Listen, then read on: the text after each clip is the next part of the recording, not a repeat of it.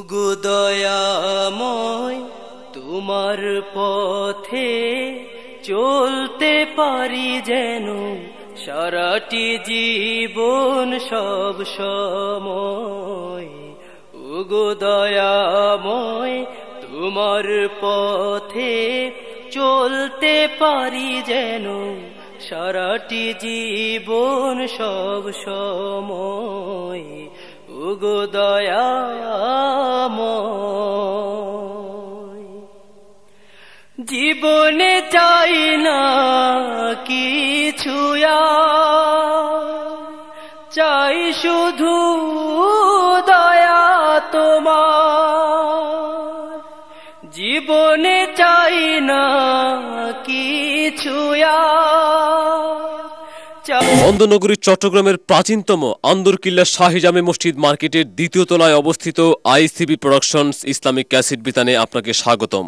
আমাদের প্রকাশনায় রয়েছে সহস্রাধিক ক্যাসেট, সিডি, ভিসিডি তথা মাল্টিমিডিয়া প্রোডাকশনস, ওয়াজ মাহফিল, তেলাওয়াত, ইসলামী সঙ্গীত, হামদ, নাত, ডকুমেন্টারি ফিল্ম, নাটক, কৌতুক সহ বিভিন্ন ইসলামী মাল্টিমিডিয়া প্রোডাকশন সমূহ পাইকারি ও খুচরা বিক্রয় করা হয়।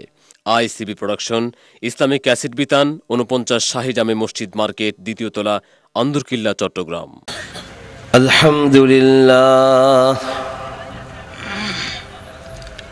আলহামদুলিল্লাহ নাহমাদুহু ওয়া নাস্তাঈনুহু ওয়া নাস্তাগফিরুহু ওয়া নাউযু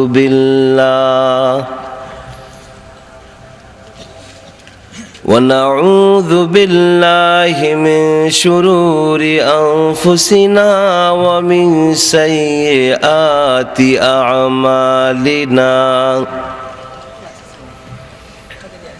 من يهد الله فلا مضل له ومن يضلل فلا هادي له.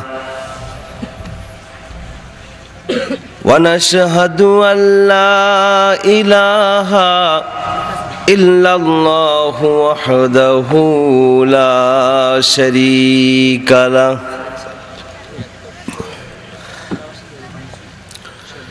ونشهد أن سيدنا ونبينا وشفيعنا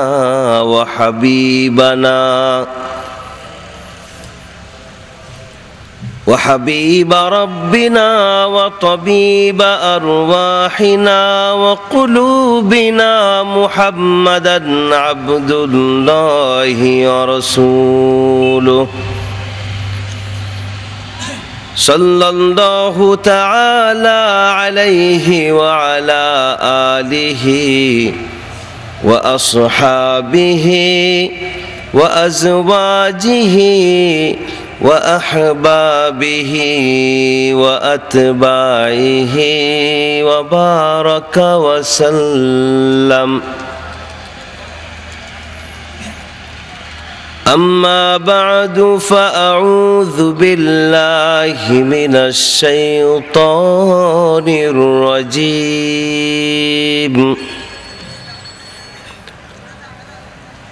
بسم الله الرحمن الرحيم.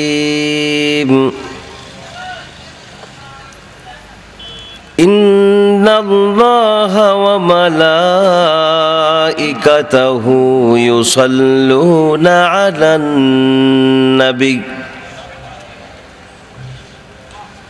يا أيها الذين آمنوا صلوا عليه وسلموا تسليما.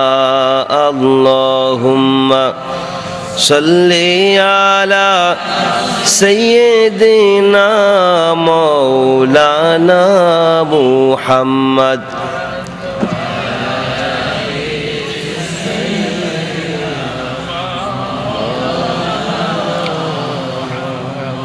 সকল মুসলমান উচ্চ স্বরে পড়ুন আল্লাহুম্মা সাল্লি আলা সাইয়্যিদিনা মাওলানা মুহাম্মদ।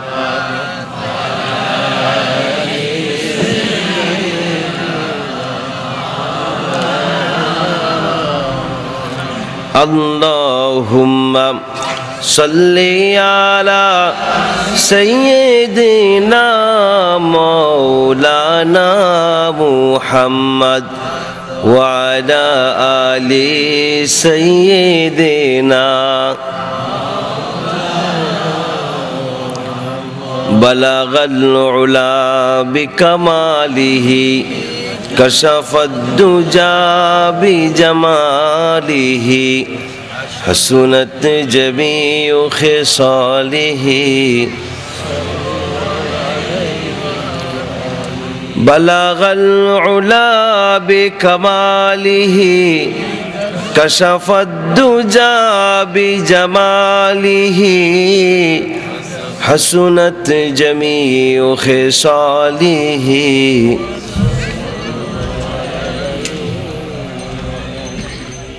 कदमों में मुस्तफ़ा मेरा मज़ार होता वो खाके पाक होती मैं खाके सार होता बलगल उला बिकमालिही हसनत जमीउ खिसालिही कदमों में तेरी गिरता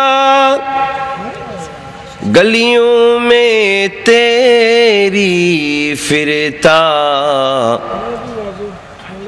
कदमों में तेरी गिरता गलियों में तेरी फिरता गाहे ज़ारे ज़ारे रोता गाहे बेकरार होता बलगल उला बिकमालिही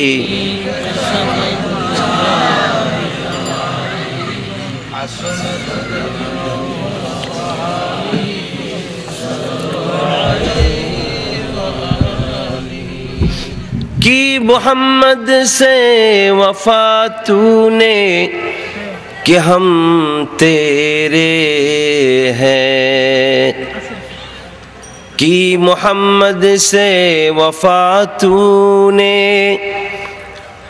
कि मोहम्मद से वफा तूने कि हम तेरे हैं ये जहाँ चीज़ ही क्या लौह कलम तेरे हैं बलगल उला बिकमालिही कशफद दुजा बिजमालिही हसनत जमीउ खिसालिही सल्लू अलैहि व आलिही अल्लाहुम्मा आमीन।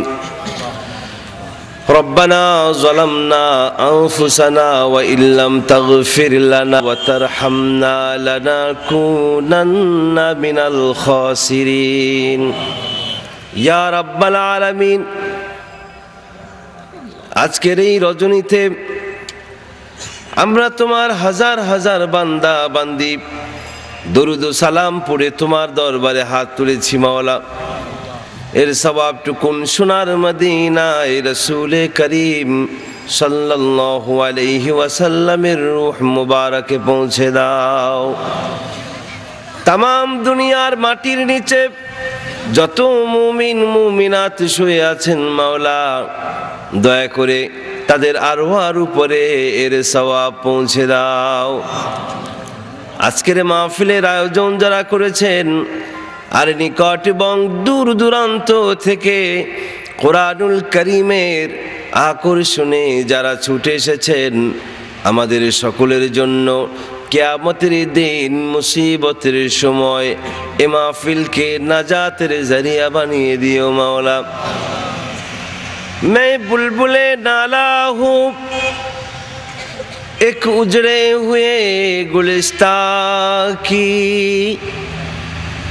मैं बुलबुले नाला हूँ एक उजड़े हुए गुलिस्तां की तासीर का साइल हूँ, मुहताज को दाता दे। रब्बना तक़ब्बल मिन्ना इन्नका अंतस समीउल अलीम वतुब अलैना इन्नका अंतत तव्वाबुर रहीम।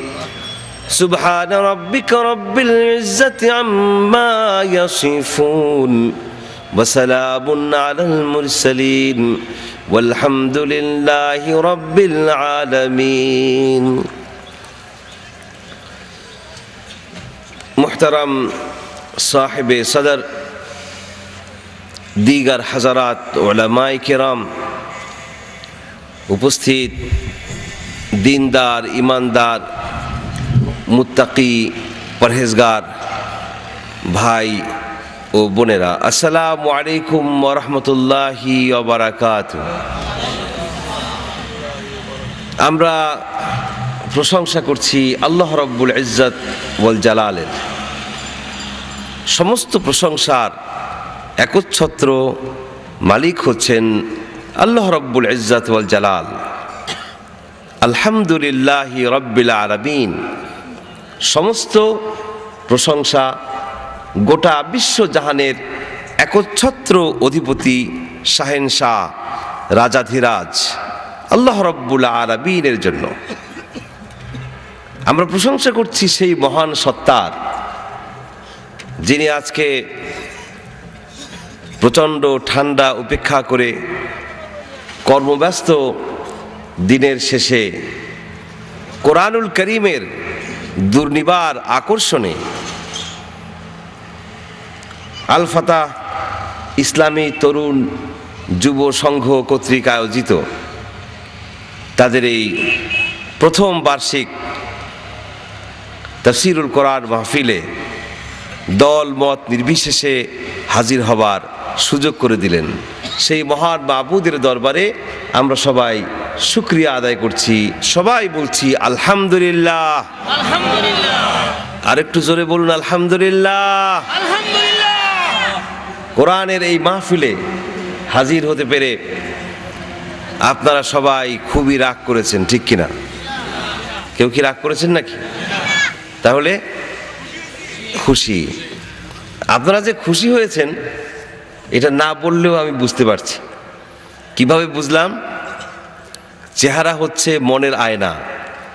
আপনি খুশি হন আর বেজার হন, চেহারায় এর একটা রিফ্লেকশন, একটা প্রতিফলন ঘটবে। Face is the mirror of mind. চেহারা হচ্ছে মনের দর্পণ, মনের আয়না। তো আপনাদের নুরানি চেহারাগুলো বলে দিচ্ছে কোরআনের ছায়াতলে, কোরআনের এই আয়োজনে শরীক হতে পেরে আপনারা সবাই খুবই আনন্দিত হয়েছেন, খুশি হয়েছেন। কিন্তু সেই খুশির প্রকাশটা, খুশির ইজহার যেই স্বরে করলেন তাতে মনে হলো যতটা খুশি হয়েছেন ততটা প্রকাশ ঘটে নাই। অথবা এমনও হতে পারে প্রচণ্ড ঠান্ডায় সবাই বরফের মতো জমে গিয়েছেন, অথবা সারাদিন নফল রোজা রেখেছেন, এখনো ইফতারি হয় নাই, এরকম মনে হচ্ছে। আসলে খুশি হয়েছেন, এতে কোনো সন্দেহ নাই। খুশির প্রকাশ করতে হবে জোরে সোরে, চিৎকার করে, ঠিক কিনা? ফুটবল খেলা যখন হয়, পছন্দের দল যখন গোল দেয়, সেই দলের সমর্থকরা গোল বলে একটা আওয়াজ তুলে। এই আওয়াজটা কি একজন আরেকজনের কানে কানে বলে নাকি জোরে সোরে বলে? তো ফুটবল খেলায় যে তার আনন্দ আর কোরআনের মাহফিলে হাজির হবার সৌভাগ্য অর্জনের আনন্দ, এ কি এক হতে পারে? এই সুযোগ যিনি করে দিলেন সেই মহান মাবুদের দরবারে আসুন আমরা আর একবার শুকর আদায় করি, জোরে সোরে আকাশ বাতাস প্রকম্পিত করে মর্দে মুজাহিদের মতো বলি আলহামদুলিল্লাহ।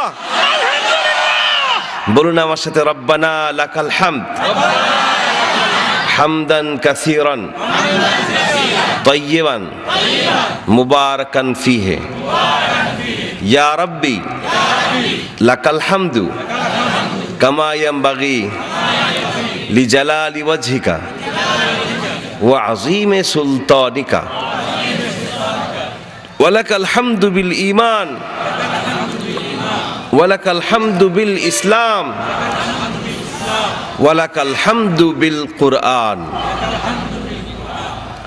মুআজ্জাজ হাজিরিন, আমরা আজকে এই ময়দানে সমবেত হয়েছি এমন এক গ্রন্থকে জানার জন্য, যে গ্রন্থটি দুনিয়ার কোনো সাধারণ বই পুস্তক, সাধারণ গ্রন্থ নয়, সাধারণ কোনো ধর্মগ্রন্থও নয়, বরং এই গ্রন্থটি হচ্ছে এমন এক মহাগ্রন্থ যা মহাবিশ্বের মহাবিস্ময়। যে কিতাবখানা জানার জন্য আজকে আমরা এখানে সমবেত হয়েছি, এই কিতাবখানাকে জানার জন্য, এই কিতাবকে বোঝার জন্য গোটা বিশ্বব্যাপী মানুষের মনের মধ্যে আগ্রহ, উদ্দীপনার সৃষ্টি হয়েছে। অমুসলিমরা এই গ্রন্থখানা জানতে চাচ্ছে এই গ্রন্থটা কি বিস্ময়কর গ্রন্থ এটি।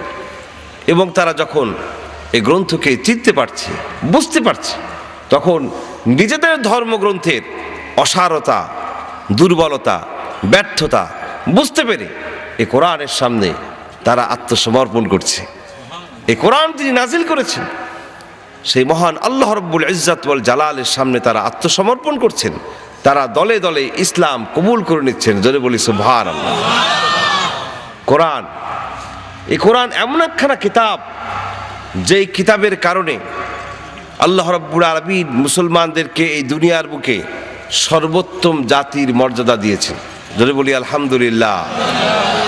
আমরা মুসলমান, we are the best nation, আমরা হচ্ছি শ্রেষ্ঠ জাতি। তার কারণ কাজ আছে, পাপাচার, অনাচার, দুরাচার, দুর্নীতি, এ সকল কিছুর বিরুদ্ধে দুর্বার প্রতিরোধ করে তুলবে। ওয়াতুমিনুনা বিল্লাহ, আর আল্লাহর প্রতি ঈমান আনয়ন করবে।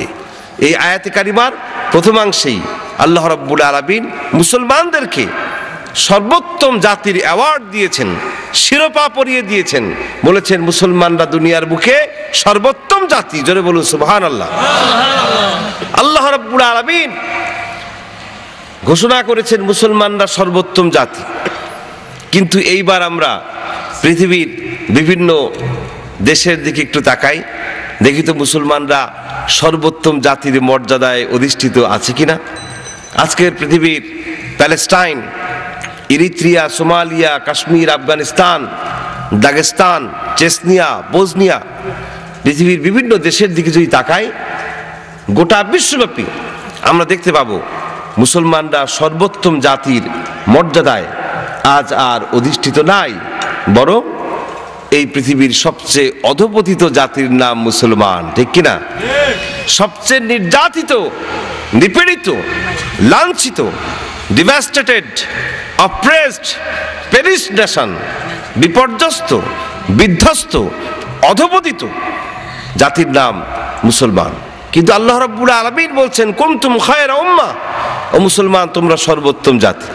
আল্লাহ পাক বলছেন মুসলমানরা সর্বোত্তম জাতি, বাট দ্য রিয়ালিটি, বাস্তবতা হচ্ছে মুসলমানরা অধপতনের শিকার। তাহলে তো মনে হচ্ছে আল্লাহর এই বাণীটা মিথ্যা নাকি? আল্লাহর বাণী কি মিথ্যা হতে পারে? শুধু না বলবো না, জোরে বলুন নাউযু বিল্লাহ। আল্লাহর বাণী কখনোই মিথ্যা হতে পারে না।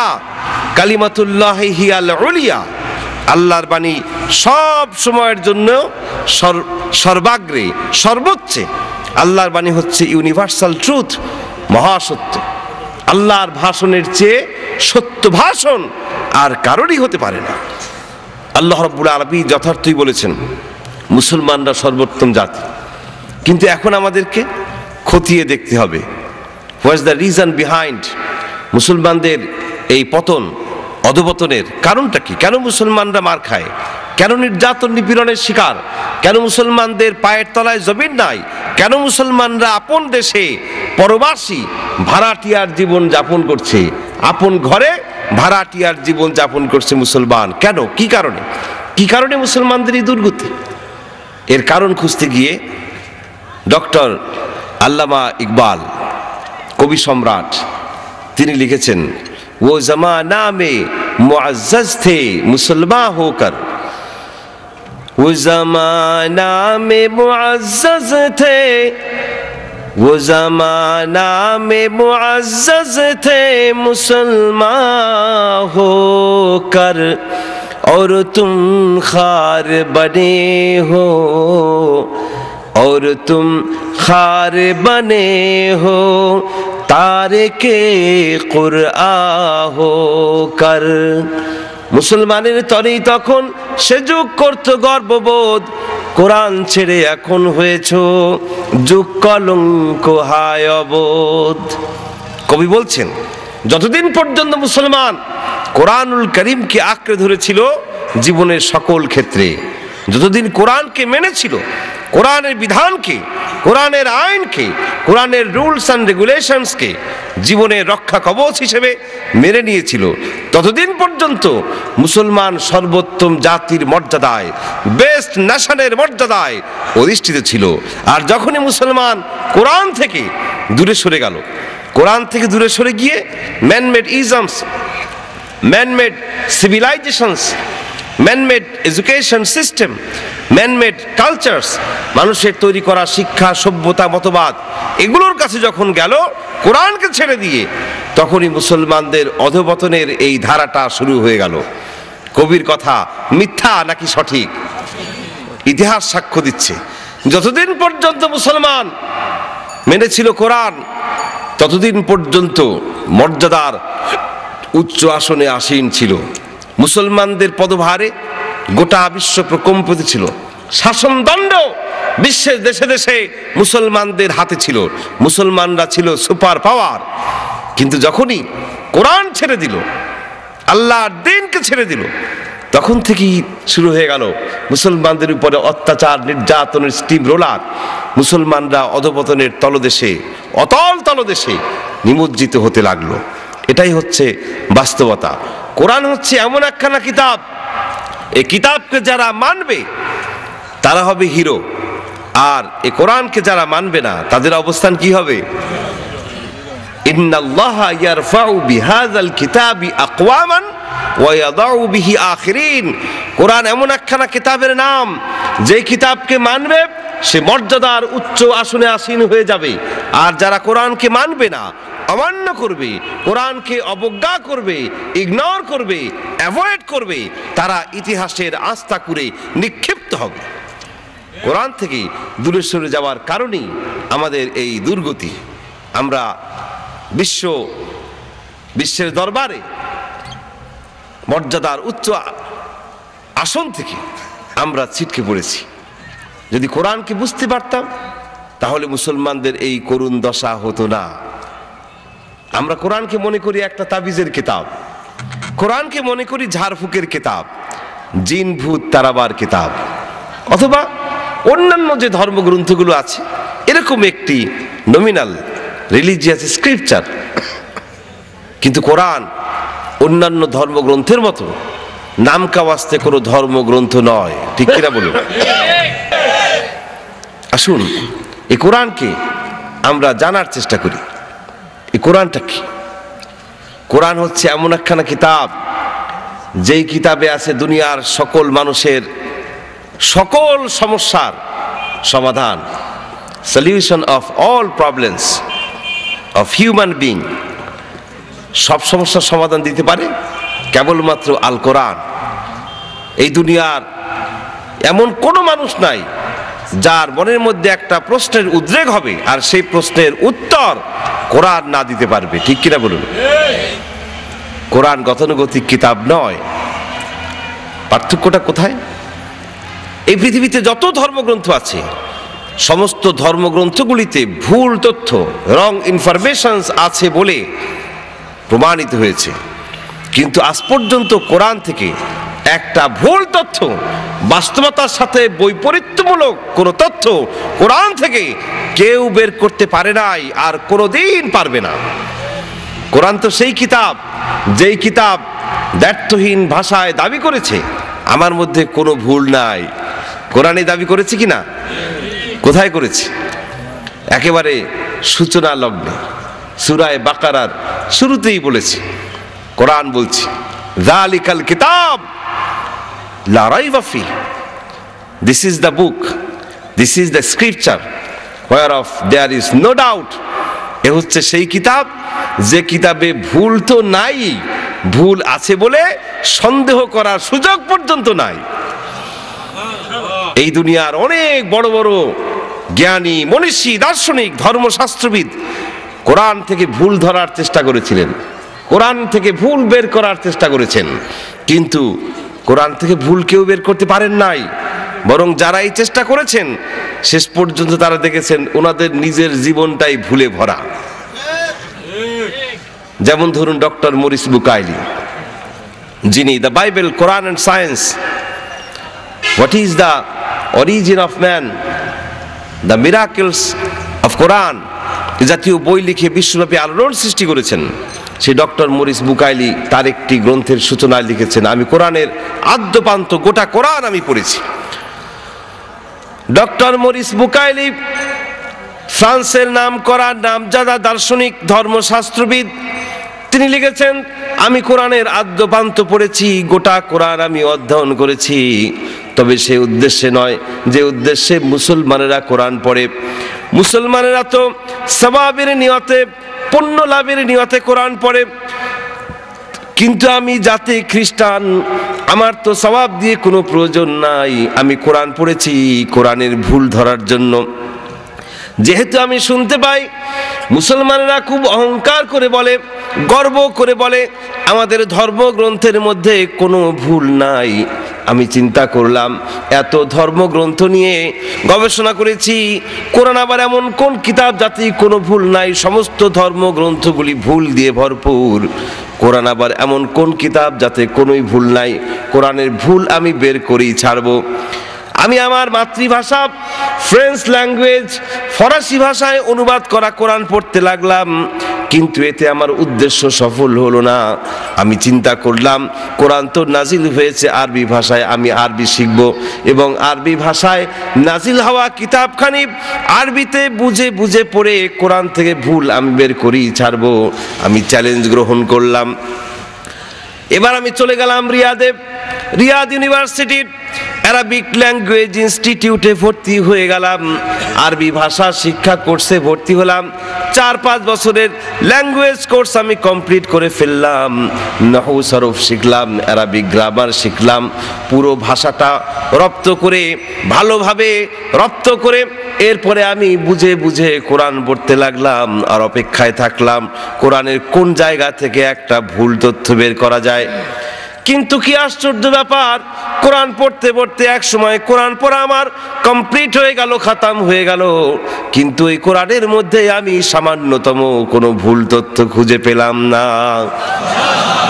শুধু যে কোরআনের মধ্যে আমি ভুল খুঁজে পাই নাই তাই শুধু নয়, বরং আমি দেখলাম কোরআনের ভুল ধরতে এসেছি, অথচ কোরআন পড়ে বুঝলাম আমার নিজের জীবনটাই ভুলে ভরা। তাই আমি এবার আত্মসমর্পণ করলাম, সারেন্ডার্ড হয়ে গেলাম। আমি পড়ে নিলাম কালেমা লা ইলাহা ইল্লাল্লাহু মুহাম্মাদুর রাসূলুল্লাহ। ডক্টর মরিস বুকাইলি কোরআনের ভুল ধরতে গিয়েছিলেন, অথচ দেখলেন নিজের জীবনটাই ভুলে ভরা। তিনি কালেমা পড়লেন, ইসলাম কবুল করে নিলেন। আর একবার বলুন সুবহানাল্লাহ। শুধু এই যুগের মানুষ নয়, যখন কোরআন নাজিল হচ্ছিল সেই যুগের মানুষেরাও কোরআন সম্পর্কে সন্দেহ পোষণ করেছিল কিনা? বিশাল সংখ্যায় এক শ্রেণীর মানুষ মুশরিক, তারা কোরআন সম্পর্কে কনফিউজ ছিল। তারা বলতো এ আবার কেমন আল্লাহর নাজিল করা কিতাব, এই কিতাবের সব কথা তো আমরা মুহাম্মদের মুখ থেকে শুনি, এ আবার কেমন আল্লাহর নাজিল করা কিতাবে সব মুহাম্মদের বানানো কথা। জোরে বলুন নাউজুবিল্লাহ। আল্লাহ রাব্বুল আলামিন তখন চ্যালেঞ্জ ছুড়ে দিলেন। সেই চ্যালেঞ্জ শুধুমাত্র তদানীন্তন আরবের ওই মুশরিকদের উদ্দেশ্যেই ছিল না, এই চ্যালেঞ্জ ওপেন চ্যালেঞ্জ, কিয়ামত পর্যন্ত অব্যাহত থাকবে। এই চ্যালেঞ্জের মোকাবেলা আজ পর্যন্ত কেউ করতে পারে নাই, আর কোনোদিন পারবেও না। কি ছিল সেই চ্যালেঞ্জ? সেই চ্যালেঞ্জ ছিল ওয়া ইন কুনতুম ফি রাইবিম মিম্মা নাযালনা আলা আবদিনা ফাআতু বিসূরাতিম মিন মিসলিহি, আমি আমার বান্দার প্রতি যে কিতাব অবতীর্ণ করেছি সেই কিতাব সম্পর্কে তোমরা যারা সন্দেহ পোষণ করো, তোমরা যারা সন্দিগ্ধ, তোমরা যারা সন্দিহান, তারা পারলে কোরআনের মতো, কোরআনের সূরার মতো করে একখানা সূরা তৈরি করে নিয়ে এসো। এই চ্যালেঞ্জ দিলেন আল্লাহ রাব্বুল আলামিন কোন যুগে? যেই যুগে আরবি সাহিত্য, অ্যারাবিক লিটারেচার এত উচ্চ পর্যায়ে পৌঁছেছিল যে সেই যুগের লেখা কবিদের কবিতা, সেই যুগের লেখা লেখকদের লেখনের উপরে, প্রবন্ধের উপরে আজও বিশ্বের বড় বড় ইউনিভার্সিটিতে থিসিস করে পিএইচডি ডিগ্রি অর্জন করছে। এত উচ্চ পর্যায়ে পৌঁছেছিল আরবি সাহিত্য। সেই যুগে আল্লাহ রাব্বুল আলামিন চ্যালেঞ্জ করলেন, চ্যালেঞ্জ করে বললেন, তোমরা তো বলো কোরআন মুহাম্মদের নিজের বানানো কথা, অথচ তিনি জানেন না how to read, how to right, তিনি লিখতে পড়তে পর্যন্ত জানেন না। আর তোমরা তো এক একজন বিশাল বিশাল মাপের কবি সাহিত্যিক। তো ঠিক আছে, এটা যদি তার রচনা করা কিতাব হয়, তিনি তো লিখতে পড়তেও জানেন না, তোমরা তো সুশিক্ষিত, ফাআতু বিসূরাতিম মিন মিসলি, দেন produce A Surah like it, পারো তো কোরআনের সূরার মতো করে একটা সূরা বানিয়ে নিয়ে এসো না। আল্লাহ পাক চ্যালেঞ্জ দিয়ে দিলেন। আর ওই মুশরিকরা দলে দলে এক একজনে 40-50টা করে সূরা বানাতে লাগলো। নাকি একটা সূরাও কি বানাতে পেরেছিল? একটা সূরাও বানাতে পারে নাই। সূরা তো বানাতে পারে নাই, কিন্তু মুশরিকদের গলাবাজি বন্ধ হয় না। তারা তারপরও বলতে লাগলো, যতই চ্যালেঞ্জ আসুক এতে সন্দেহ নাই, এ সব মুহাম্মদের নিজের বানানো কথা। নাউযুবিল্লাহ। এইবার সূরায়ে কাউসার নাজিল হয়ে গেল। সূরায়ে কাউসার কোরআনের খুব বিশাল সাইজের এক সূরা। নাকি কিরকম ছোট? সবচেয়ে ছোট, সর্বকনিষ্ঠ সূরা, সূরায়ে আল কাউসার। আসুন একবার তেলাওয়াত করি। প্রতিটা হরফে হরফে 10-10 করে নেকি আমলনামায় লেখা হয়ে যাবে। কোন কিতাব দুনিয়া এরকম আছে তেলাওয়াত করলে 10-10 করে নেকি হবে, একটা করে নেকি হবে? কোন কিতাব আছে? কোরআন যদি তেলাওয়াত করি প্রতিটা হরফে হরফে 10-10 করে নেকি আমলনামায় লেখা হয়ে যাবে। সুবহানাল্লাহ। আসুন একবার তেলাওয়াত করি। ইন্না আ'তাইনাকাল কাউসার ফাসাল্লি লিরাব্বিকা ওয়ানহার ইন্না শানিআকা হুয়াল আবতার। 3 আয়াত বিশিষ্ট সূরা কাউসার সর্বকনিষ্ঠ সূরা অবতীর্ণ হয়ে গেল। সাহাবায়ে কেরাম সূরা কাউসারের প্রথম 2টা আয়াত কাবা শরীফের গায়ে লাগিয়ে দিলেন। ইন্না আ'তাইনাকাল কাউসার ফাসাল্লি লিরাব্বিকা ওয়ানহার, এই 2 আয়াত কাবা শরীফের গায়ে লাগিয়ে দিলেন। আর ঘোষণা করলেন, ও মুশরিকেরা, তোমরা তো লম্বা লম্বা কথা বলো, আল্লাহ রাব্বুল আলামিন তোমাদেরকে একটি সূরা বানিয়ে আনবার জন্য চ্যালেঞ্জ দিয়েছিলেন, ওই চ্যালেঞ্জের মোকাবেলা তোমরা করতে পারো নাই, অথচ এখনো বলছো কোরআন নাকি মুহাম্মদ রাসূল করিম সাল্লাল্লাহু আলাইহি ওয়াসাল্লামের বানানো কিতাব, সূরা বানানোর দরকার নাই। এবার তোমাদেরকে আমরা ছোট্ট একটা চ্যালেঞ্জ দিচ্ছি। ছোট্ট সূরা, সূরায়ে কাউসার অবতীর্ণ হয়েছে। সূরায়ে কাউসারের প্রথম 2টা আয়াত কাবা শরীফের গায়ে লাগিয়ে দিলাম। শেষ আয়াতখানি, ছোট্ট আয়াত, শেষ আয়াতখানি আমাদের কাছে রেখে দিলাম। এইবার পারলে তোমরা ওই একটা লাইন, একটা আয়াত অর্থের দিক থেকে মিলিয়ে রচনা করে ওখানে লাগিয়ে দিয়ে যাও। দেখি তোমরা কত বড় কবি হয়েছো, সাহিত্যিক হয়েছো। একটা লাইন, একটা আয়াত পারলে বানাও। কবি সাহিত্যিকরা একজোট হয়ে চেষ্টা করতে লাগলো, কিন্তু যতই চেষ্টা চালায় সব চেষ্টা ব্যর্থ, ব্যর্থতায় পর্যবসিত হয়ে গেল। দে অল আর এক্সট্রিমলি ফেলিউড, চূড়ান্ত রূপে ব্যর্থ হয়ে গেল সব। শেষ পর্যন্ত এই ব্যর্থ কবি সাহিত্যিকদের দল চলে গেল ওই যুগের সেরা কবি, প্রধান কবি, কবি লাবিদের কাছে গিয়ে বলল, লাবিদ, সূরা বানাবার চ্যালেঞ্জ এসেছিল, আমরা পারি নাই, ব্যর্থ হয়েছি। এখন মাত্র একটা লাইন, একটা আয়াত রচনার চ্যালেঞ্জ এসেছে। এই চ্যালেঞ্জের মোকাবেলাও যদি আমরা না করতে পারি, আমাদের তো জাতকুল সব যাবে, প্রেস্টিজ বলতে আর কিছুই থাকলো না। আমাদের বিশ্বাস তুমি যেহেতু প্রধান কবি, তুমি আমিরুশ শুআরা, তুমি কবি সম্রাট, তুমি নিশ্চয়ই পারবে একটি লাইন অর্থের দিক থেকে মিলিয়ে রচনা করতে।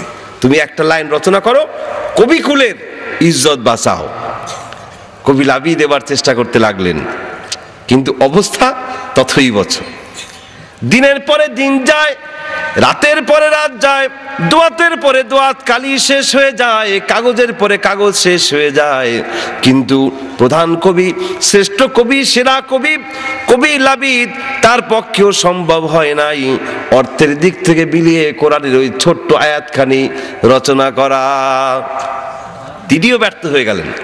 কিন্তু তার এই ব্যর্থতা, কবি লাবিদের এই ব্যর্থতা তার মনের মধ্যে হেদায়েতের মশাল, হেদায়েতের নূর জ্বালিয়ে দিল। তার মন বলে উঠল, এ তো এক আশ্চর্য কিতাব, এ মানুষের রচনা করা কিতাব হতে পারে না। তিনি মনে করলেন, তার মন বলে উঠল, একটা সূরা কেন, একটা লাইনও বানানো সম্ভব নয়। তিনি এবার তার এই মনের কথাটি ছন্দ আকারে লিখে কাবা শরীফের গায়ে লাগিয়ে দিয়ে আসলেন। তিনি লিখলেন, লাইসা হাযা মিন কালামিল বাশার। অর্থ মিলাতে পারেন নাই, কিন্তু খুব উঁচু মাপের কবি তো, ছন্দ মিলিয়ে মনের কথা লিখিয়ে দিয়ে এসেছেন। ছন্দ মিলেছে কিনা? ইন্না আতাইনা কাল কাউসার ফাসাল্লি লিরাব্বিকা ওয়ানহার লাইসা হাযা মিন কালামিল বাশার। ছন্দ মিলল কিনা? ছন্দ তো মিলছে, কিন্তু অর্থ কি দাঁড়ালো? অর্থ যা দাঁড়ায়, এই অর্থ দিয়ে কবি লাফিদ গোটা বিশ্ববাসীকে জানিয়ে দিল, ও বিশ্বের মানুষেরা, আরবের আরবি সাহিত্যের চরম উৎকর্ষের যুগে আরবের সমস্ত কবিকুল আমরা ব্যর্থ হয়ে গিয়েছি, কোরআনের একটা লাইনও বানাতে পারি নাই। আর কেন বানাতে পারি নাই জানো? তার কারণ হচ্ছে লাইসা হাযা মিন কালামিল বাশার, এটা কোনো মানুষের রচনা করা কিতাব নয়। লাইসা হাযা মিন কালামিল বাশার, এই কথার অর্থ হচ্ছে এটা কোনো মানুষের রচনা করা কিতাব নয়।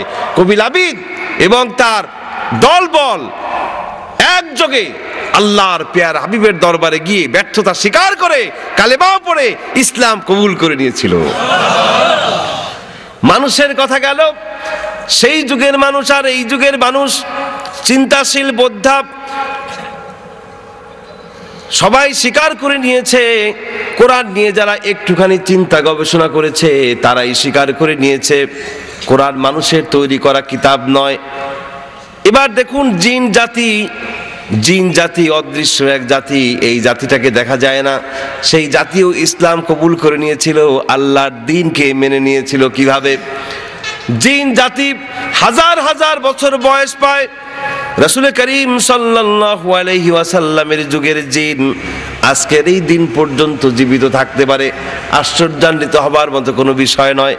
যেই সমস্ত জিনেরা তাওরাতের তেলাওয়াত শুনেছে, জাবুরের তেলাওয়াত শুনেছে, ইনজিলের তেলাওয়াত শুনেছে, সেই সমস্ত জিনেরা যখন আল্লাহর পেয়ারা হাবিবের পাক জবানে কোরআনের তেলাওয়াত শুনেছিল, তারা পর্যন্ত বলে উঠেছিল, ইন্না সামি'না কুরআনান আজাবা।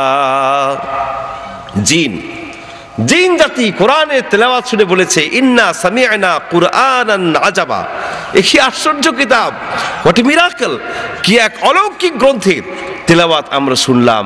এত গ্রন্থের তেলাওয়াত শুনেছি, পাঠ শুনেছি, কিন্তু এরকম আশ্চর্যজনক গ্রন্থের তেলাওয়াত বা পাঠ এর আগে তো আমরা শুনি নাই। ওই জিন জাতীয় আল্লাহর পেয়ারা হাবিবের দরবারে গিয়ে কালেমা পড়ে ইসলাম কবুল করে নিয়েছিল। সুবহানাল্লাহ। তো মানুষ গেল, জিন জাতি গেল, এবার একটা যন্ত্রের কাছে আমরা যাব, দেখি ওই যন্ত্রটা কোরআন সম্পর্কে কি কমেন্ট করে। এই যন্ত্র গম ডাল ভাঙানোর যন্ত্র না, এটি তিল ভুসি পেশার যন্ত্র নয়। এই যন্ত্র হচ্ছে এমন এক শক্তিশালী যন্ত্র, যেই যন্ত্র দুনিয়ার এমন কোনো জটিল হিসাব নাই যা সে করতে না পারে। ওই যন্ত্রের দৌরাত্ম্য এত দূরে, সেই মার্স প্ল্যানেট মঙ্গল গ্রহে পর্যন্ত রকেট পাঠিয়ে দিয়েছে, মনুষ্যবিহীন রকেট, কোনো মানুষ নাই রকেটে। মঙ্গল গ্রহে রকেট সেখানে ল্যান্ড করলো, সেখানকার ছবি টবি তুলে দুনিয়ার মাটিতে পাঠালো। আমেরিকার মহাশূন্য গবেষণাগার নাসায় বসে বিজ্ঞানীরা ওই মঙ্গল গ্রহটাকে যেন হাতের মুঠোয় নিয়ে আসলো। এই সব কর্মকাণ্ড পরিচালনা করলো যে যন্ত্রটি, সেই যন্ত্রের কি নাম? কম্পিউটার। বিজ্ঞানের বিস্ময়কর আবিষ্কার কম্পিউটার। এই কম্পিউটারের ভিতরে কম্পিউটার সায়েন্টিস্টরা কোরআনুল কারীমের ডাটা, কোরআনের উপাত্ত, কোরআনের 6666টি আয়াতে কারিমা ঢুকিয়ে দিল। পাশাপাশি মানুষের ব্রেইনের যে ধারণ ক্ষমতা, মানুষের যে উদ্ভাবনী ক্ষমতা, রচনা করার ক্ষমতা, এর একটা স্ট্যাটিস্টিক্স জানিয়ে দিল। আর প্রশ্ন রাখলো, বলল কম্পিউটার, তোমার মধ্যে যে গ্রন্থখানি আমি দিয়েছি, এই গ্রন্থখানি দাবি করছে এটা নাকি দুনিয়ার কোনো মানুষ লেখে নাই। আচ্ছা তুমি বলো, বিজ্ঞানের এই চরম উৎকর্ষের যুগে এরকম ইলজিক কথা আমরা কি করে মানতে পারি? যে কিতাব, যে গ্রন্থ মানুষ লেখে নাই, সেই গ্রন্থ আসলো কোত্থেকে? এটা তো বিশ্বাসযোগ্য বিষয় নয়। তো তোমার সব কথাই তো আমরা বিশ্বাস করি, তুমি একটু গবেষণা করে বলো। এই কিতাব মানুষের ব্রেইনের অবস্থাও জানিয়ে দিলাম, কোরআনও দিলাম, এবার তুমি তুলনামূলক গবেষণা করে একটু বলো এই কিতাব কি মানুষ রচনা করেছে নাকি আসলেই এটা কোনো অলৌকিক কিতাব? বিষয়টা কি? কম্পিউটার তার মাইক্রোচিপের মধ্যে গোটা কোরআনকে ধারণ করে গবেষণা চালিয়ে দিল। গবেষণা করতে লাগলো এটা কি মানুষ রচনা করেছে কিনা। মানুষের ব্রেইনের সাথে তুলনামূলক গবেষণা চলছে। রেজাল্ট এক সময় দিয়ে দিল কম্পিউটার, তার স্ক্রিনে ভাসিয়ে তুললো কম্পিউটার তার বক্তব্য। কম্পিউটার বলছে, ও বিজ্ঞানীরা জেনে রাখো, যেই কিতাবখানি আমার কাছে তোমরা দিয়েছো, ওই কিতাবখানিকে মানুষের ব্রেইনের সাথে তুলনামূলক গবেষণা করে দেখলাম, এ কোরআনের একটা সূরা, একটা চ্যাপ্টার তো দূরের কথা, একটা লাইন রচনা করাও দুনিয়ার কোনো মানুষের ব্রেইনের পক্ষে সম্ভব নয়। মানুষের ব্রেইন দিয়ে এরকম কিতাব রচিত হতে পারে না। এবার বিজ্ঞানীরা বললেন, তুমি দেখি ওই কোরআনের সুরে সুর মিলিয়ে একই কথাই বলছো। আচ্ছা ঠিক আছে, তোমার সব কথাই যখন মানি, এটাও না হয় মানলাম, কিন্তু একটু বলো, দুনিয়ার কোনো মানুষ যদি কোরআনের মতো কিতাব রচনা করতে চায়, তাহলে কতবার চেষ্টা করলে পরে এই ব্রেনটা দিয়ে, কতবার চেষ্টা করলে পরে এরকম একটা গ্রন্থ রচনা করা সম্ভব? এবার কম্পিউটার গবেষণা করে বলল, একবার নয়, দুবার নয়, দুনিয়ার কোনো মানুষ যদি 63 অক্ট্রিলিয়ন বার চেষ্টা করে, তাহলে হয়তোবা এরকম একটা কিতাব সে রচনা করতে পারে। 63 অক্ট্রিলিয়ন টাইমস, এটা কি বাড়ির ধারের হিসাব নাকি?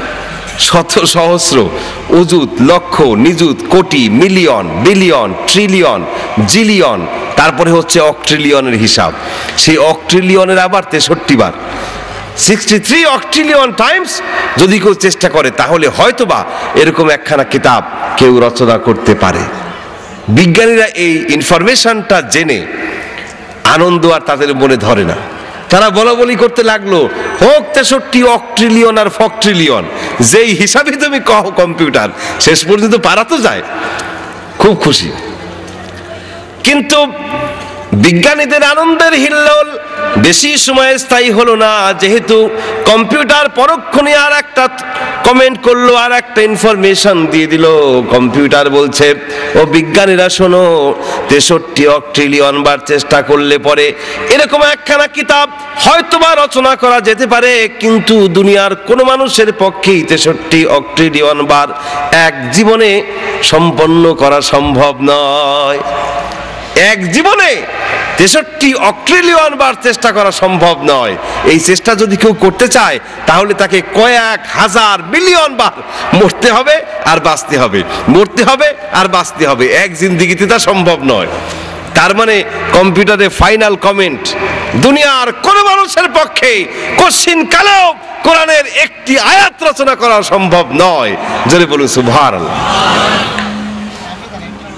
তো মানুষ কি বলল, জিন কি বলল, আর কম্পিউটার কি বলল, দ্যাটস নট ফাইনাল। ফাইনাল হচ্ছে আল্লাহর কথা।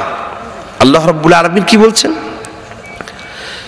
কুল ইন জিতামাআতিল ইনসু ওয়াল জিন্নু আলা আন ইয়াতু বিমিসলি হাযাল কুরআন লা ইয়াতুনা বিমিসলিহি ওয়ালাউ কানা বা'দুহুম লিবা'দিন যাহিরা। বলে দিন হে নবী, এই দুনিয়ার সমস্ত মানব জাতি, জিন জাতি সবাই মিলেও যদি চেষ্টা চালায়, এরকম একটা কিতাব কেউ আনতে পারবে না, রচনা করতে পারবে না। ওয়ালাউ কানা বা'দুহুম লিবা'দিন যাহিরা, যদিও তারা এ ব্যাপারে একে অপরের সহযোগীও হয় না কেন।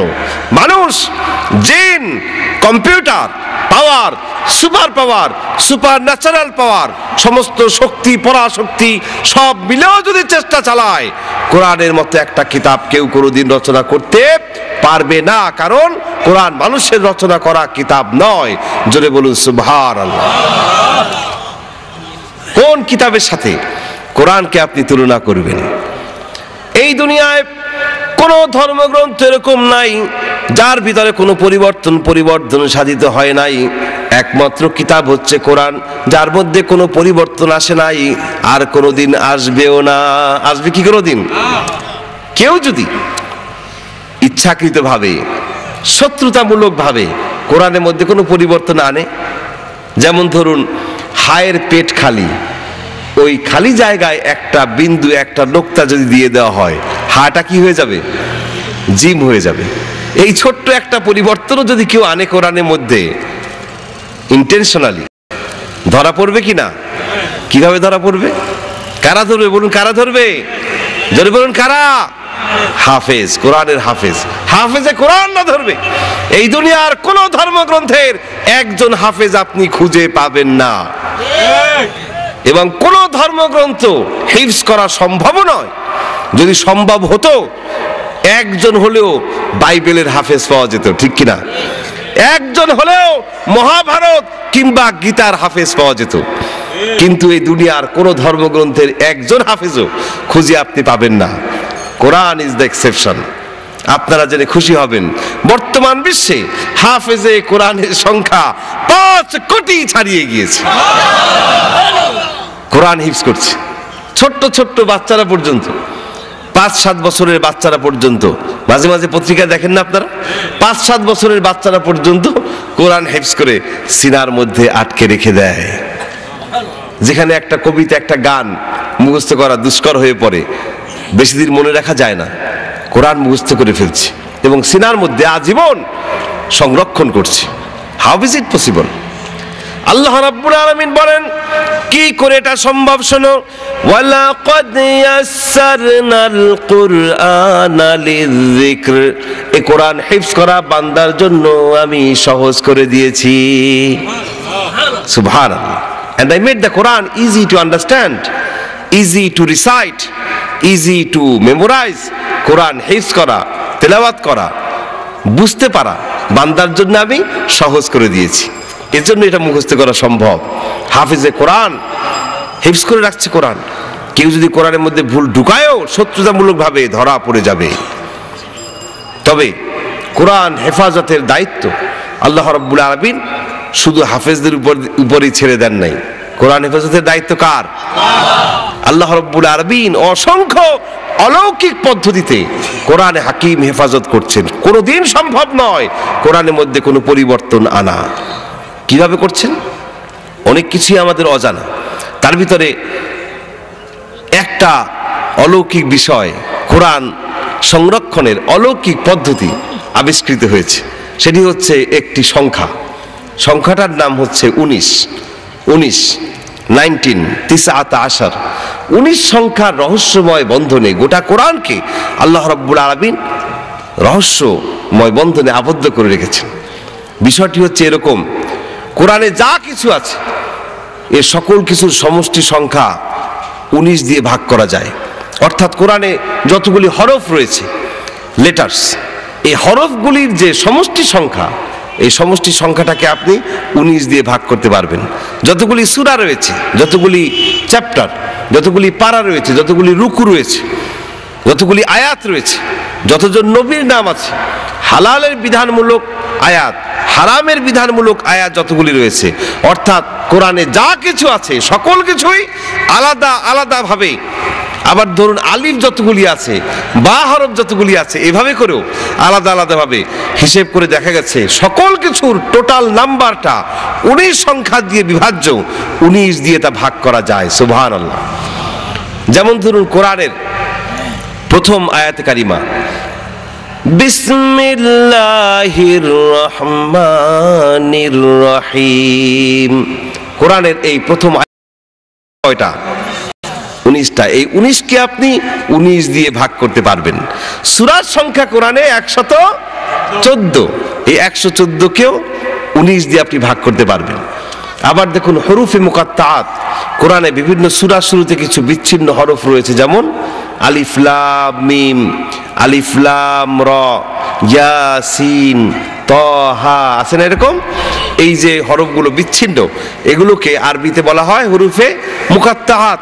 এই হরুফে মুকাত্তাআত গুলি নিয়ে গবেষণা করে দেখা গেল গোটা কোরআনে 14টি ভিন্ন ভিন্ন বর্ণে, 14টি ভিন্ন ভিন্ন বিন্যাসে 29টি সূরা শুরুতে আছে এই হরুফে মুকাত্তাআত। এবার হিসেব করে দেখুন 14 যোগ 14 যোগ 29 ইকুয়াল টু যে সংখ্যাটা দাঁড়ায় সেটা হচ্ছে 57। 57 যোগফল দাঁড়াচ্ছে 57। এই 57কেও আপনি 19 দিয়ে ভাগ করতে পারবেন। সুবহানাল্লাহ। আরো মজার ব্যাপার দেখুন, কোরআনে প্রত্যেকটি সূরার শুরুতে একবার করে আছে বিসমিল্লাহির রহমানির রহিম, আছে কি না? আছে তো? একটু চিন্তা করে বলেন, চিন্তা করে কি পাওয়া গেল? একটাই নাই। সেই সূরার নাম সূরা তাওবা। আল্লাহ রাব্বুল আলামিন বিশেষ কারণে সূরা তাওবার শুরুতে বিসমিল্লাহির রহমানির রহিম দিলেন না। ঘটনা কি দাঁড়ালো দেখুন। ঘটনা দাঁড়ালো এই, বিসমিল্লাহ সংখ্যা দাঁড়ালো 113তে। এই 113কে আপনি 19 দিয়ে ভাগ করতে পারবেন না। তাহলে কি 19 সংখ্যার রহস্যটা এখানে ব্যর্থ হয়ে গেল নাকি? ব্যর্থ হয়ে গেল? 113কে তো 19 দিয়ে ভাগ করা যায় না, তাহলে রহস্য থাকলো কোথায়? রহস্য ঠিকই থাকলো।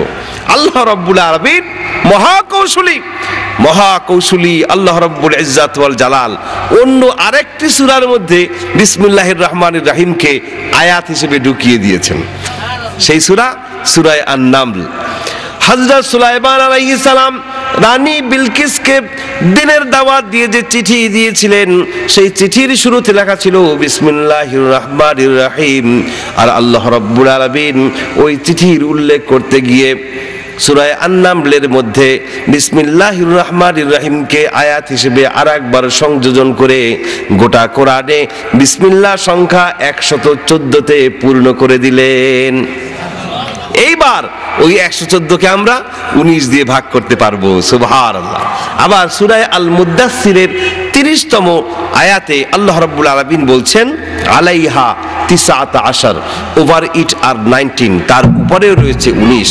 এই 19 সংখ্যার রহস্যের জাল ছিন্ন করে কোরআন থেকে একটা হরফ কেউ কোনোদিন বেরও করতে পারবে না, নতুন একটা হরফ কোরআনে কেউ কোনোদিন ঢুকাতেও পারবে না। যদি বলুন সুবহানাল্লাহ। হেফাজতের মালিক কে? আল্লাহ রাব্বুল আলামিন বলছেন ইন্না নাহনু নাযালনা যিকরা ওয়া ইন্না লাহু লাহাফিজুন। I have without any doubt sent down this Quran and I will assuredly guard it. কোরআন নাজিল করেছি আমি, আল্লাহর হেফাজতের মালিক আমি আল্লাহ। আল্লাহ পাক কোরআন হেফাজতের দায়িত্ব নিয়েছেন। কোরআনের সাথে কি করে তুলনা করবেন অন্য ধর্মগ্রন্থে? কোনো তুলনাই চলে না, কোনো তুলনাই চলে না। কোরআন আল্লাহর নাজিল করা কিতাব, মহাবিশ্বের মহাবিশ্বয় কোরআনে হাকিম, বিশ্ব মানবের জন্য আল্লাহর পক্ষ থেকে আসা সর্বশ্রেষ্ঠ উপহারের নাম হচ্ছে কোরআনে হাকিম। সুবহানাল্লাহ। এই কোরআনের কারণেই মুসলমানরা দুনিয়ার বুকে সর্বোত্তম জাতি। আল্লাহ পাক বলছেন কুনতুম খায়রা উম্মাহ, ও মুসলমান তোমরা দুনিয়ার বুকে সেরা জাতি। কিন্তু সেরা জাতি মুসলমান আজকে অধপতনের শিকার, কারণ কোরআনকে চিনতে পারছি না, কোরআনকে বুঝতে পারছি না। কোরআনকে সুন্দর করে সাজিয়ে গুছিয়ে আমরা শেলফের উপরে, তাকের উপরে রেখে দিচ্ছি, সেখান থেকে নামিয়ে এর উপরে চুমু খাচ্ছি, বুকে লাগাচ্ছি, আবার সেখানে রেখে দিচ্ছি, আবার কখনো তেলাওয়াত করছি, কিন্তু বোঝার চেষ্টা করছি না, বোঝার চেষ্টা করছি তো আমল করার চেষ্টা করছি না। এজন্যই আমাদের এই করুণ দশার সৃষ্টি হয়েছে। এই কোরআনকে চিনতে পারি নাই। কোরআন তো সেই কিতাব, আল্লাহর প্যার হাবিব, বিশ্বনবী, বিশ্বনেতা মুহাম্মদ রাসূলুল্লাহ সাল্লাল্লাহু আলাইহি ওয়াসাল্লাম এই কোরআন দিয়ে এক বৈপ্লবিক পরিবর্তন সাধন করেছিলেন। রাসূল করিম সাল্লাল্লাহু আলাইহি ওয়াসাল্লামের যুগের মানুষগুলো ছিল দুনিয়ার ইতিহাসে সবচেয়ে খারাপ মানুষ, ঠিক কিনা? সবচেয়ে নিকৃষ্ট মানুষ, সবচেয়ে অসভ্য মানুষ। অথচ সেই অসভ্য, বর্বর, কুসংস্কারাচ্ছন্ন মানুষগুলিকে বিশ্বনবী মাত্র কয়েকটি বছরের ব্যবধানে কোরআনের বদৌলতে পৃথিবীর ইতিহাসে সবচেয়ে সুসভ্য জাতি, মোস্ট সিভিলাইজড নেশনে পরিণত করেছিলেন। সুবহানাল্লাহ। সেই যুগের মানুষগুলো কত খারাপ ছিল, এত খারাপ ছিল যে তাদের শারীরিক প্রয়োজন মেটাবার জন্য একজন নারীর কাছে তারা যেত, কিন্তু সেই নারী, সেই মহিলা, তার সম্পর্কে কি হয়? সে কি তার মা হয় না বোন হয়, খালা হয় নাকি ফুফু হয়, দাদি হয় নাকি নানি হয়, এগুলো দেখার বাস বিচারের কোনো প্রয়োজন তারা মনে করতো না। জোরে বলুন নাউজুবিল্লাহ। পিতা মারা গেলে ছেলে তার মাকে বিয়ে করত, বলুন নাউজুবিল্লাহ। ঘৃণার সাথে বলুন নাউজুবিল্লাহ। বিয়ে শাদীর কোনো বালাই তাদের মধ্যে ছিল না। নারী জাতি, মায়ের জাত সবচেয়ে সম্মানিত, সেই নারী জাতির সম্মানিত নারী জাতির কোনো মান মর্যাদা তাদের কাছে ছিল না। বাজারে তরি তরকারির মতো, আসবাবপত্রের মতো নারীরা সেই যুগে দোকানে পাটে, হাটে, মাঠে, ঘাটে, বাজারে বিক্রি হতো। এমনকি কন্যা সন্তানকে পর্যন্ত তারা সহ্য করতে পারত না। কন্যা সন্তান জন্ম নিয়েছে এই সংবাদ শোনার সাথে সাথেই তাদের চেহারাটা কালো হয়ে যেত। কন্যা সন্তানকে জীবন্ত অবস্থায় মাটির নিচে পুঁতে ফেলা হতো, কারণ তারা মনে করতো কন্যা সন্তান অপয়া, দুর্ভাগ্যের প্রতীক। যেই সমাজে, যেই সংসারে কন্যা সন্তান জন্ম নেয়, ওই সমাজ, ওই সংসারে সুখ শান্তি থাকে না, আয় রোজগারে বরকত হয় না, জমিনে ফসল হয় না, দেবতার আশীর্বাদ পাওয়া যায় না। এরকম কুসংস্কারে আচ্ছন্ন হওয়া এই মানুষগুলি কন্যা সন্তানকে নিয়ে পাহাড়ের উপরে উঠে যেত, পাহাড়ের সুউচ্চ শৃঙ্গ থেকে ধাক্কা মেরে ফেলে দিয়ে মেরে ফেলতো, অথবা নিজ হাতে গলা টিপে শ্বাসরোধ করে মেরে ফেলতো, অথবা মাটিতে গর্ত খনন করে ওই গর্তের মধ্যে কলিজার টুকরা সন্তান শুধুমাত্র কন্যা হয়ে জন্ম নিয়েছে এই কথিত অপরাধে গর্তের মধ্যে ফেলে দিয়ে বিশাল বিশাল পাথর চাপা দিয়ে মেরে ফেলতো। যদি বলি নাউজুবিল্লাহ। অথচ রাসূল করিম সাল্লাল্লাহু আলাইহি ওয়াসাল্লাম এই বর্বর মানুষগুলির মনে রহম পয়দা করে দিলেন। তারা নারী জাতির মর্যাদা দিতে শিখল। যেই যুগে কন্যা সন্তানকে জীবন্ত অবস্থায় মাটিতে পুঁতে রাখা হতো, সেই যুগে আল্লাহর হাবিব পুত্র সন্তান থেকেও কন্যা সন্তানের মর্যাদা বেশি বাড়িয়ে দিয়েছিলেন। সুবহানাল্লাহ। আল্লাহর হাবিব বলেন, যেই ঘরে একটি কন্যা সন্তান জন্ম করে সেই ঘরে একজন রহমতের ফেরেশতা প্রবেশ করে ওই কন্যা সন্তানটির মাথায় হাত বুলাতে থাকেন আর বলতে থাকেন, ওই ফেরেশতা বলতে থাকেন, এই কন্যা সন্তানটিকে যে লালন পালন করবে, যে কে দিন শিখাবে, সৎ পাত্রস্থ করবে, এই তিনটি কাজের আঞ্জাম যে ব্যক্তি দিতে পারবে, সেই ব্যক্তি জান্নাতের যে দরজা দিয়ে খুশি সেই দরজা দিয়েই প্রবেশ করতে পারবে। শুধু কন্যা সন্তান নয়, কন্যা সন্তানের পিতার মর্যাদাও বাড়িয়ে দেওয়া হয়েছে। আল্লাহর হাবিব বলেন, খায়রুকুম মান বাক্কারা বিল উনসা, তোমাদের মধ্যে সেই হচ্ছে উত্তম যার প্রথম সন্তানটা মেয়ে, যার প্রথম সন্তানটা কন্যা। সুবহানাল্লাহ।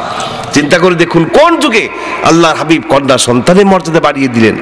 শ্রমিকের মর্যাদা ছিল না, মানুষকে দিয়ে বলদের মতো, গাধার মতো খাটুনি খাটাতো, কিন্তু পারিশ্রমিক আদায় করতো না।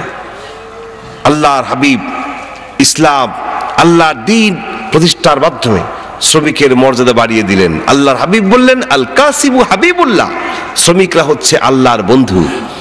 পারিশ্রমিক নির্ধারণ না করে কাউকে দিয়ে পরিশ্রমের কাজ করানো যাবে না। আর শ্রমিকের গায়ের ঘাম শুকিয়ে যাওয়ার আগেই, তার পরিশ্রমের মেয়াদ শেষ হওয়ার আগেই তার পারিশ্রমিকটা মিটিয়ে দিতে হবে। কৃষকের মর্যাদা তিনি বাড়িয়ে দিলেন, সর্বোপরি মানুষকে মানুষের মর্যাদায় অধিষ্ঠিত করে দিলেন কোরআনের বদৌলতে। তিনি তার সমাজকে এরকম একটি ভীতিহীন, নিরাপত্তাপূর্ণ, সিকিউরড অ্যান্ড পিসফুল সোসাইটি তিনি উপহার দিয়েছিলেন, যা গোটা বিশ্বের ইতিহাস খুঁজলে পাওয়া যাবে না। আল্লাহর পেয়ার হাবিব এমন সমাজ উপহার দিয়েছিলেন যেই সমাজে চুরি, ডাকাতি, ছিনতাই, রাহাজানি, হত্যা, সন্ত্রাস, মারামারি, কাটাকাটি, জুলুম, নির্যাতন, নিপীড়ন, দুর্নীতি সকল কিছুর মূলোৎপাটন হয়ে গিয়েছিল। সেখানে ছিল শুধুমাত্র শান্তি আর শান্তি। শান্তি ছিল বিরাজমান, শান্তির ফল্গু ধারা বয়ে গিয়েছিল। আল্লাহর পেয়ার হাবিব এমন সমাজ উপহার দিয়েছিলেন যে ইয়েমেনের রাজধানী সানা থেকে শুরু করে হাজরাবাদ পর্যন্ত বিশাল ভূখণ্ড এতটা শান্তিপূর্ণ এবং ভীতিহীন, নিরাপত্তাপূর্ণ ছিল যে সেই যুগে একজন সুন্দরী তরুণী একাকিনী বাড়ির দিকে হেঁটে যেতে পারতেন গভীর রাতে। ওই তরুণীর মনে সামান্য দুশ্চিন্তা কাজ করতো না যে আমি একাকিনী বাড়ির দিকে হেঁটে যাচ্ছি, পথিমধ্যে কোনো দুষ্কৃতিকারী দ্বারা আমি আক্রান্ত হতে পারি, আমার সতীত্ব হরণ হতে পারে। এরকম দুশ্চিন্তাও তার মন মগজের ধার কাজ দিয়ে আসতো না, কারণ ওই সমাজ ছিল কোরআনের সমাজ, ওই সমাজ ছিল ইসলামের সমাজ। জোরে বলুন সুবহানাল্লাহ, আরো জোরে বলুন না সুবহানাল্লাহ। যে কোরআন দিয়ে আল্লাহর হাবিব এই পরিবর্তন আনলেন, সেই কোরআন আজ আর আমাদের মাঝে নাই। এই জন্যই দশাটা এমন হয়েছে, নাকি? সেই কোরআন আজও আছে কি না? কোরআন তো আছে, কি নাই? আমল। রহ গয়া রসমে আযাব, রহ গয়া রসমে আযাব, রূহে বিলালি না রহি, फलसफा रह गया है, तलकीने गजाली न रही। বিলালের শিয়াজানের রীতি তো আজও চালু আছে। আজও মসজিদের মিনার দিয়ে মুয়াজ্জিনের সুললিত কণ্ঠের আজান ধ্বনিত প্রতিধ্বনিত হয়, কিন্তু সেই আজানে বেলালি প্রাণ নেই। দর্শন তো আজও আছে, ফিলোসফি তো আজও আছে, কিন্তু সেই ফিলোসফিতে ইমাম গাজ্জালির শিক্ষা নেই। সবই আছে, শুধু নেই সেই কোরআন এবং সুন্নাহর আমল, নাই কোরআন এবং সুন্নাহর প্র্যাকটিস। আমরা কোরআন থেকে দূরে সরে গেছি, ইসলাম থেকে দূরে সরে গিয়েছি, বুঝতে কোরআনকে ভুল করছি। যেই মুহূর্তে কোরআন থেকে, ইসলাম থেকে আমরা নিজেদেরকে দূরে সরিয়ে নিয়ে গিয়েছি, সেই মুহূর্তে বিশ্বে অমুসলিমদের মাঝে ইসলাম কবুল করার, কোরআনকে জানার একটা প্রতিযোগিতা শুরু হয়ে গিয়েছে। যদি বলুন আলহামদুলিল্লাহ। বিশ্বের দেশে দেশে ইসলামের পুনর্জাগরণ সৃষ্টি হয়ে গিয়েছে। আজ বিভিন্ন জায়গায়, প্যালেস্টাইনে, ইরাকে, আফগানিস্তানে, বিভিন্ন দেশে মুসলমানদের উপরে যে ক্র্যাকডাউন চলছে, অত্যাচার স্টিম রোলার চলছে, এর মূল কারণ হচ্ছে ইসলামের পুনর্জাগরণ। ইসলামের এই জাগরণকে এই ইসলাম বিরোধী শক্তি সহ্য করতে পারছে না। কেন অমুসলিমরা ইসলাম কবুল করে? এটা হচ্ছে তাদের গাত্রদাহের কারণ। অমুসলিমরা ইসলাম কবুল করছে। আমি যদি আপনাদের কাউকে জিজ্ঞেস করি, একটা উদাহরণ দেন যে একজন সুস্থ মস্তিষ্কের মুসলমান ভিন্ন কোনো ধর্ম গ্রহণ করেছে, একটা উদাহরণ দেন। উদাহরণ দিতে পারবেন? আর যদি বলি যে উদাহরণ দেন যে একজন, কয়জন অমুসলিম ইসলাম কবুল করেছেন, দু চারটা উদাহরণ দেন, কয়টা দেওয়া যাবে? হিসাব করে পাওয়া যাবে? আবহমান কাল থেকে শুরু করে অমুসলিমরা ইসলামের সুশীতল ছায়াতলে আশ্রয় নিচ্ছে, আজও নিচ্ছে, কিয়ামত পর্যন্ত এই ধারা অব্যাহত থাকবে। বিশ্বে ইসলামের কি পুনর্জাগরণ দেখুন। আমেরিকার দিকে তাকান, প্রতি বছর হাজার হাজার মুসলিম ইসলাম কবুল করছে। আমেরিকাতে ইসলাম, মুসলমানদের সংখ্যা এমন ভাবে বেড়ে গিয়েছে যে সেখানে যে প্রেসিডেন্ট ইলেকশন হলো, এই প্রেসিডেন্সিয়াল ইলেকশনে মুসলমানদের ভোট একটি বিশাল ব্যাপার হয়ে সেখানে দাঁড়িয়েছে। সেখানকার আন্তর্জাতিক যে পত্রিকাগুলো, economist, the economist, financial express, music time, এ সমস্ত পত্রিকাগুলো রিপোর্ট করেছে যে আমেরিকার সংখ্যাগরিষ্ঠ মুসলিম জনগোষ্ঠীর একচেটিয়া ভোট বারাক ওবামা পেয়েছেন, যার কারণে তার এই বিশাল বিপুল ঐতিহাসিক বিজয় অর্জিত হয়েছে। মুসলমানদের সংখ্যা এমন হারে সেখানে আজ বেড়ে গিয়েছে। বারাক ওবামা তিনি মুসলমানদের শত্রু না মুসলমানদের বন্ধু সে বিষয়ে কোনো বিতর্কে যাওয়ার এই মুহূর্তে প্রয়োজন নেই। এই মুহূর্তে যে বক্তব্য সেটি হচ্ছে তিনি মুসলিম পিতার সন্তান, তার বাবা একজন মুসলমান ছিলেন, মানুষের এই আবেগটাকে তিনি কাজে লাগিয়েছেন। তিনি মুসলিম পিতার সন্তান, তার মা একজন খ্রিস্টান, তার পুরো নাম হচ্ছে বারাক হোসেন ওবামা। এই বারাক ওবামা তিনি মুসলিম পিতার সন্তান হবার কারণে আমেরিকার মুসলমানরা একচেটিয়া তাকে ভোট দিয়েছে, যার জন্যই এই বিপুল ঐতিহাসিক বিজয় তিনি অর্জন করেছেন। মূল বিষয়টা বলতে চাচ্ছি, আমেরিকার নির্বাচনে পর্যন্ত মুসলমানরা এখন একটা বিশাল ফ্যাক্টর হয়ে দাঁড়িয়েছে। যদি বলুন আলহামদুলিল্লাহ। ইংল্যান্ডের দিকে তাকান, কি হারে অমুসলিমরা ইসলাম কবুল করছেন। আপনাদের এমন কোনো ফ্যামিলি নাই যে ফ্যামিলির অন্তত একজন মেম্বার ইংল্যান্ডে না আছে। এই ইংল্যান্ডের দৃশ্য দেখুন। ইংল্যান্ডে আজ থেকে 100 বছর আগে, before 100 years, there was only one mosque named walking মস্ক। সে মসজিদে নামাজ পড়ার সুযোগ আমার হয়েছে। 100 বছর আগে মসজিদ ছিল একটা। সেই ইংল্যান্ডে বর্তমানে মসজিদের সংখ্যা 10,000 ছাড়িয়ে গিয়েছে। আপনাদের আত্মীয় স্বজন যারা সেখানে আছেন তারাও অসংখ্য মসজিদ মাদ্রাসা ইংল্যান্ডে প্রতিষ্ঠা করেছেন, এবং তাদের আচার আচরণ দেখেও অমুসলিমরা ইসলামের প্রতি আকৃষ্ট হচ্ছে।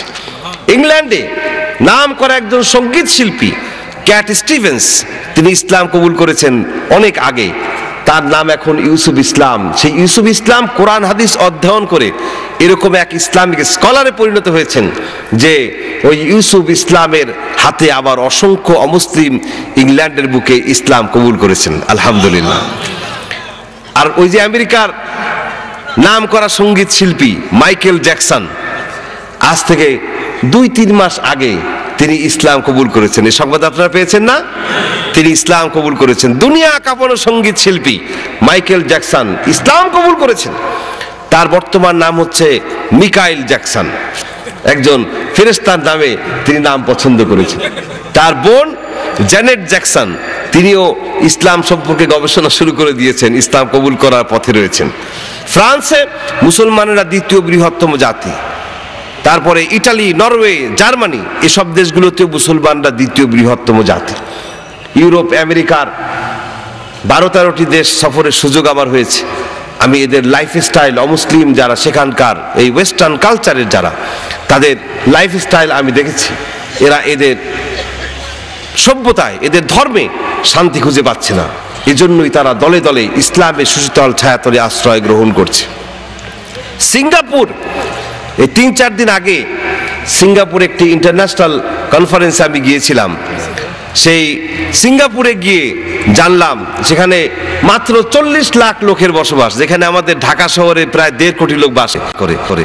সিঙ্গাপুর একটি রাষ্ট্র, ওই রাষ্ট্রে কোনো আলাদা রাজধানীও নাই, ওই দেশটাই একটা রাজধানী। এত ছোট্ট দেশ, সেখানে মুসলিম কমিউনিটির পপুলেশন হচ্ছে 30%। সেই সিঙ্গাপুরে বর্তমানে 150 মসজিদ রয়েছে। আপনার যদি নামাজের ওয়াক্ত হয় তো নামাজ পড়ার জন্য খুব বেশি ছোটাছুটি করা লাগবে না, সামনে একটু আগাবেন অথবা একটু পেছাবেন, মসজিদ পেয়ে যাবেন। জোরে বলুন আলহামদুলিল্লাহ। এভাবে করে ইসলামের পুনর্জাগরণ বিশ্বব্যাপী এ পর্যন্ত দেশে বিদেশে আমার পরম শ্রদ্ধেয় পিতার হাতে হাত রেখে যারা ইসলাম কবুল করেছেন তাদের সংখ্যাও 1000 ছাড়িয়ে গিয়েছে, যার মধ্যে আমেরিকার একজন অ্যাটর্নি অফ ল জোসেফ গ্রোয়ে অন্যতম।